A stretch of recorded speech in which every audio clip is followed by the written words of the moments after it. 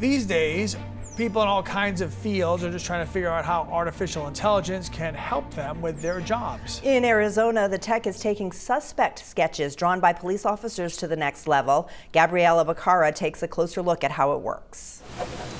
Using pencil to paper. Faces are very hard to capture sometimes. And a victim or witness's memory. Every drawing I start with is kind of just a mapping process. Forensic sketch artist Michael Bonacera can bring a simple description to life. From all the nose, eyes, ears, jaw shape, it creates that one person. For decades, detectives have successfully found people of interest based on these sketches. Now Bonacera found a way to make these drawings even more realistic. The first one, it made my jaw drop. Like, I was like, that is the person, if I was to see an image in my mind of a real person from that sketch. With artificial intelligence, Bonacera asked ChatGPT to generate an image based on his sketch. He then shows it to the victim or witness, who can make simple edits until it's just right. You can then ask it to age it 5 years, 3 years, 10 years, and it's a swipe. Goodyear Police released its first AI-generated image to the public with hopes of identifying an attempted kidnapping suspect.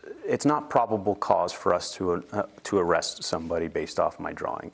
And that's just always, that's been around forever. It's just to get us to that possible lead so we could talk to that person. Bonacera says AI won't take his job. There has to be that interview process.